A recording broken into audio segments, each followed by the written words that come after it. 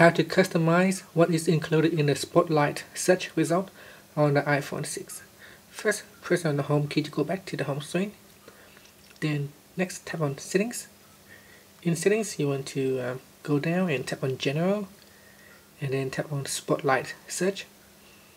By default, everything is included in the search result, but let's say if you don't want to include search result from Bing, you can tap on that, and this will remove any search result coming from Bing.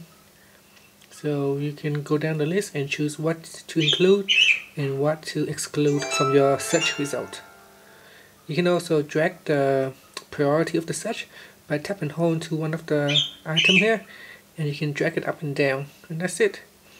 Pressing on the home key to go back to your home screen, or you can tap on the back key at the top here to go back to the settings menu.